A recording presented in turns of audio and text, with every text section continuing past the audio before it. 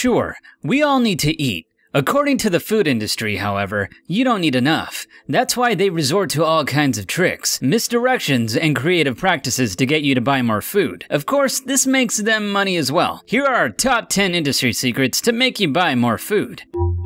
Amazing! Number 10. Endorsement secrets. We all know that for years, food companies have paid celebrities to endorse their products.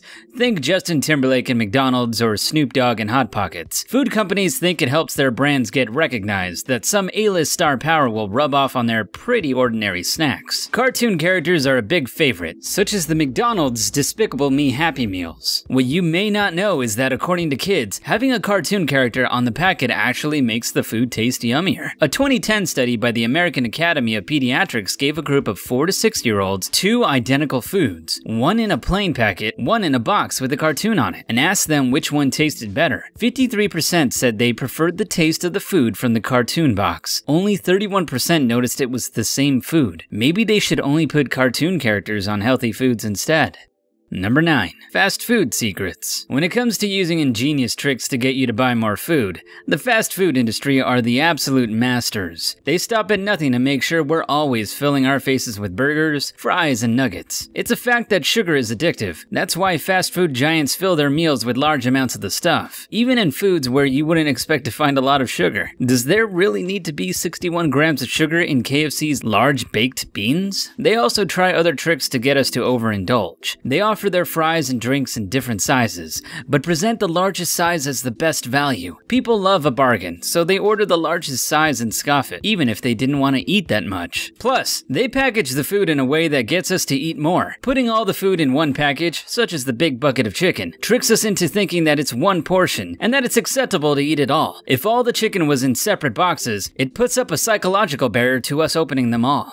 Number 8. Processing secrets. It's not just sugar that's addictive. There are all kinds of mysterious substances that we can get addicted to, and you can bet the food industry makes sure our food is loaded with as much of them as possible. Monosodium glutamate, or MSG, has long been added to foods such as chicken to enhance its flavor. According to food science expert Steve Witherly, who wrote the book Why Humans Love Junk Food, this is a big reason why fried chicken is so addictive. It enhances the pleasure we get from the salt taste from our food, and keeps us coming back for more. Witherly also singles out potato chips, covered in salt. They're designed with vanishing calorific density, so they melt in your mouth, fooling the brain into thinking there are no calories in it, and that it's okay to have another one. That is, until you've polished off the whole packet.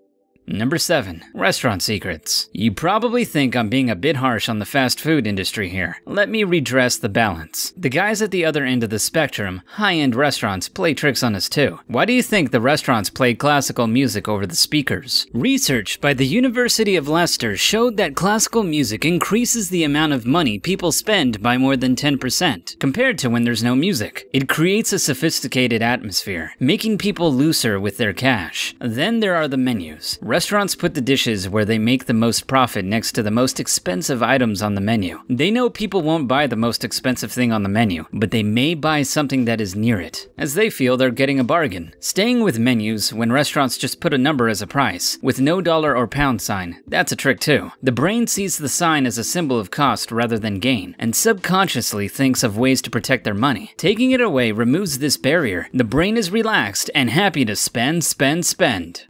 Number 6. Political secrets. If they wanted to, governments could shut down a lot of food industry's murky practices. To stop that happening, big food companies spend a lot of money and effort playing politics. Whenever there are proposals to limit things like advertising junk food to children, organizations like the Center for Consumer Freedom appear, aggressively lobbying against the food police, supposedly sticking up for the consumer. Who pays for the Center for Consumer Freedom? Food companies like Coca-Cola and Wendy's, of course. The food industry also like to commission research studies into the health effects of their products. For example, a report from something called the Global Energy Balance Network reported that to lose weight, it's much more important to exercise than it is to cut down on food and drink. Who paid for it? Coca-Cola again. Next time you see one of these reports, find out who paid for it before you believe it. They could be more advertising than science. Number 5. Health secrets. In today's health-conscious times, food brands want you to think they're good for you, so you'll buy more of them. Unfortunately, when a food screams at you from the packet about how healthy it isn't always the case. A food may trumpet that it's sugar-free or made from whole wheat, and it will be true, but a lot of the time those claims are there to distract you from the unhealthy stuff that's still in there. Just because something has low sugar, it may still be high in salt, trans fats, and calories. Food expert Marianne Nestle calls these health claims calorie distractors. Why does the food industry employ these methods? Because they work, of course. Research showed that sales of potato chips labeled low sodium increased by 18% between 2012 and 2014, even though they're still loaded with fat and calories.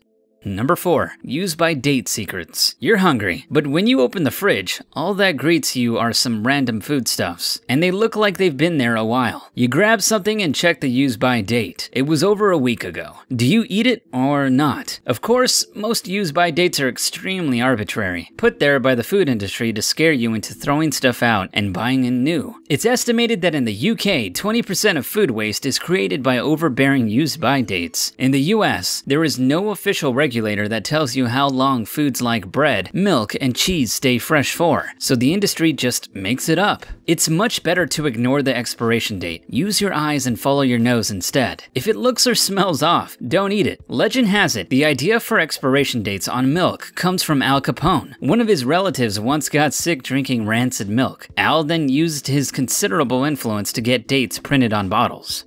Number 3. Color secrets. Call me old-fashioned, but I like my food to be the right color, and I'm not alone. People have an accepted view of what color their food should be, and they won't deviate from it. It's why clear cola never really took off, and pink butter continues to be outsold by the yellow stuff. The food industry knows this too, so they go to a lot of trouble to make sure our food's color match our expectations, chemically enhancing it if necessary. In the US, many meat manufacturers inject their meat with carbon monoxide, which enhances its reddish pink hue. Scotch whiskey makers like to add a bit of caramel coloring to their liquor, making it look a slightly darker shade of brown than it would normally. Even cheese doesn't escape. Since the 17th century, farmers have been dyeing their cheese with herbs such as saffron, marigold, or carrot juice to make it more yellow or orange. Otherwise, most cheeses would be white or pale yellow, and that wouldn't do it all.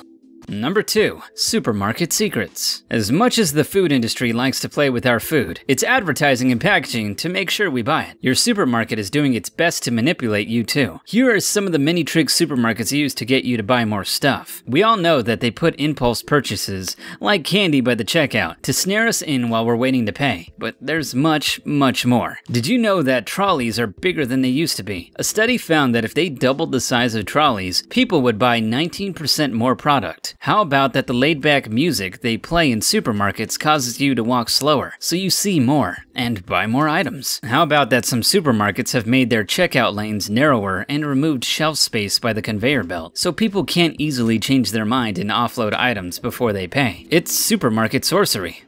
Number 1. Brain manipulation secrets. The food industry employs psychologists to work out how they can subliminally influence our minds, so we buy more product. Researchers in Belgium figured out that humans are drawn to glossy objects because shiny and glossy surfaces make us think of water, and our brains remind us that we need it to survive. As a result, soda companies make their bottles and cans glossy, with bubbles and dewy drips all over them. They actually make you thirsty looking at them. Another trick the brain plays on us is associating weight with quality. For example, people believe a heavier bottle of wine will be of better quality and more expensive than a lighter one. Wine companies will put their lower quality wine in heavier bottles, allowing them to charge more for them and get away with it. Finally, we perceive the color green as being healthy. It's the color of vegetables, the great outdoors, and the Incredible Hulk, who was very strong. So have a guess when a food company has to publish its brand's fat, salt, and calorie content on a label. What color will the label be? Have you spotted any more ways we're being manipulated by the food industry? What foods can you never resist buying? Leave us a comment to let us know. Thanks for watching.